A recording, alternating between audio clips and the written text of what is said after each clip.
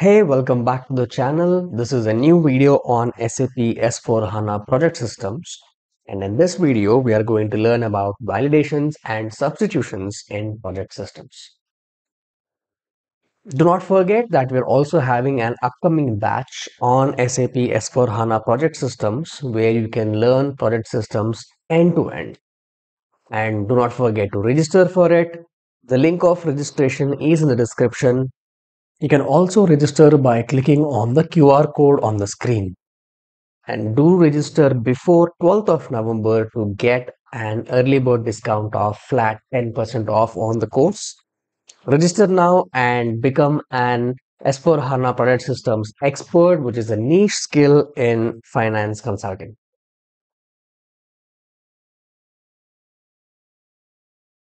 Now let us learn about substitution. Now again, for validation, you can write, I have written a validation for project definition. Similarly, you can write a validation for WBase element also in the same way. You have something called prerequisite, check and message, and for network header and network activity. So the whole idea is writing a prerequisite through some field, then writing a check through some another field, and then giving a message that if that field is not met, if that prerequisite is met and check is not met, then a warning or an error message is displayed by the system. By assigning this particular validation to the project profile and by allowing it as an automatic validation, I can trigger this error message or the warning message whenever I am saving the project. Now let us write one substitution. So let's write a substitution. So my requirement is that if the level of the WBase element is 1, then its name should be replaced with the name of the project definition. That is, whenever I am creating a level 1 WBase element, its name should match with the project definition name so that I can know that yes, this is the level 1 WBase element. So this time I'll have to write a substitution for the WBase element part. So I'll click here. I'll click on substitution. Then I'll give a key to this, press enter, and then I'll enter this step here. Now, whenever I'm entering a step here, it will automatically take a 001, and then I'll enter the name of this step. So, substitution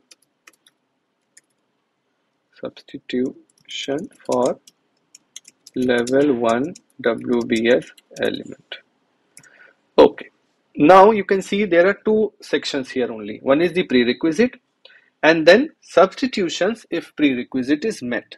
So my prerequisite is that my level of the WBase element is equal to 1.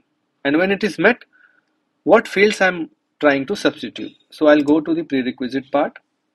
Again, I'll double click the PRPS table because it is for the work breakdown structure. And then I'll search for the level field. Go here, double click here.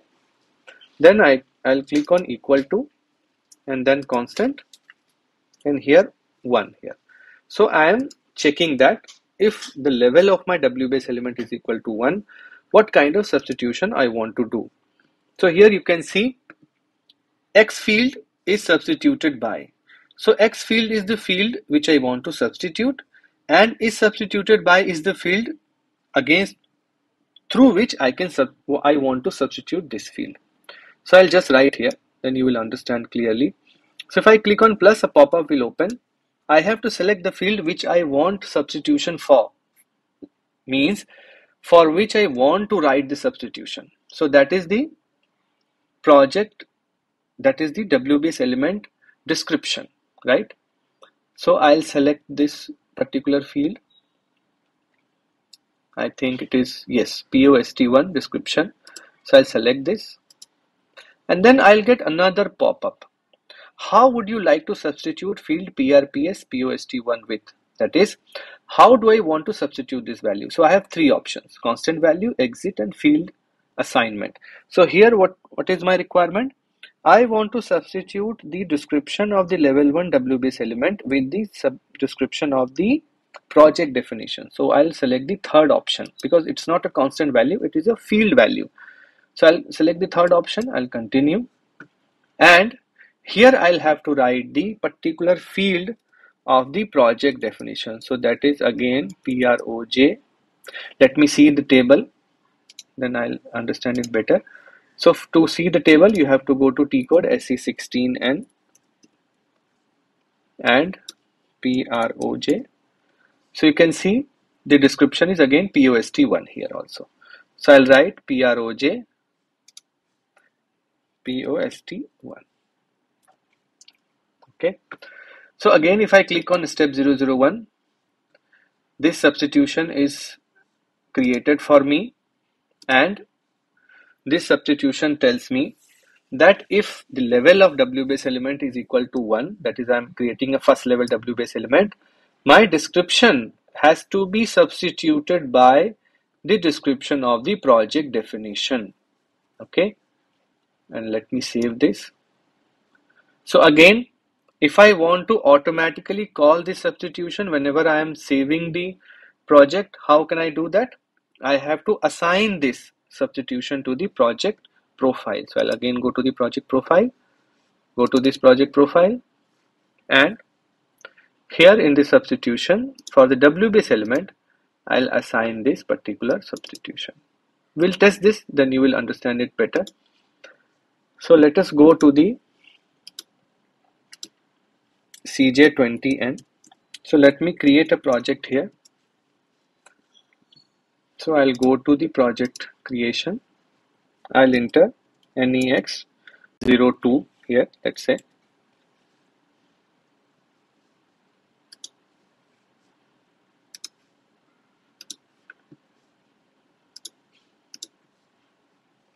Let me create a project here.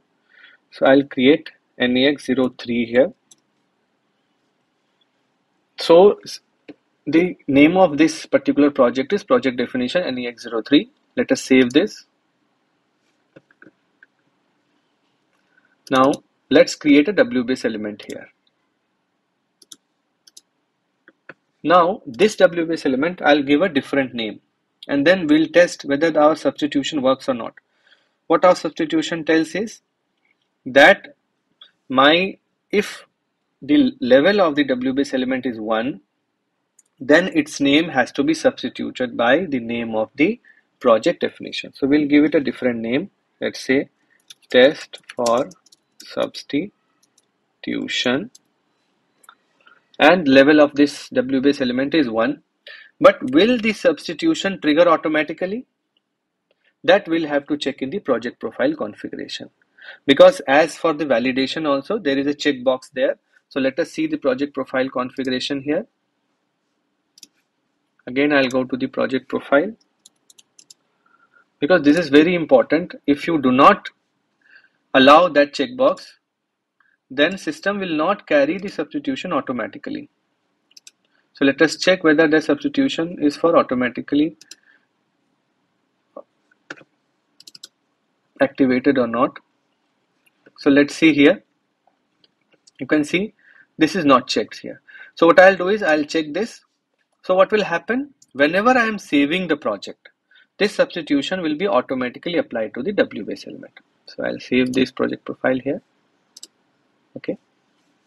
Now let's open the project builder again. Then we'll check our substitution whether it works or not. So I'll go to CJ20N. I'll open my project here, and I'll create a WBase element here. Just go to the display. It is in display mode right now. So I think it is open in some other. Okay, let me close it from here, and let me again create a project a WBase element here.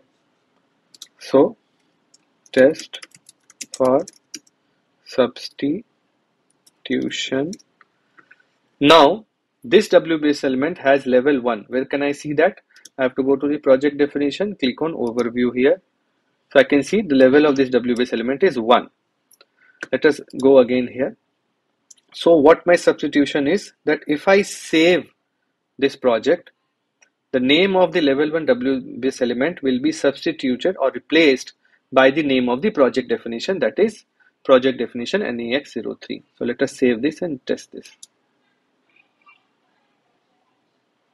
You can see system has automatically replaced the name of this particular WBase element as project definition NEX03 because the name of the project definition is NEX03 and the level of this WBase element was 1. Now let's create a level 2 WBase element and check whether this works or not. Or let us create by the tree itself. So I'll click here and create a WBase element under this. Again, let's test it for substitution. It should not be replaced because our substitution only works for level 1 WBase elements. And this is a level 2. Where can I see that? I can go to the project definition, go to the overview. So you can see this is a level 2 WBase element. So my substitution will not work on this particular WBase element. It will only work on level 1. So let us test that. So let me save it. You can see the name has not changed. Why? Because the level of this WBase element is 2. So this is how you write a substitution. I hope you have understood this concept. I will request you to write your own validations and substitutions so that you learn it better. The more you write it, the more you will learn it. And based on your client's requirement, you can configure these messages and configure these replacements through substitutions so that your project is foolproof, is watertight. Whenever a user makes a mistake, either system gives him or her error or system automatically replaces the field with the required value. This is the whole concept of validation substitutions. I hope you found this video useful. If you're having any comments on the content, please do let us know in the comment section. We will try to make as many changes as possible. And again, do not forget to like the video, share it, and subscribe to the channel if you haven't done it yet. And do not forget to register for the upcoming online project systems training batch. See you in the next video. Take care.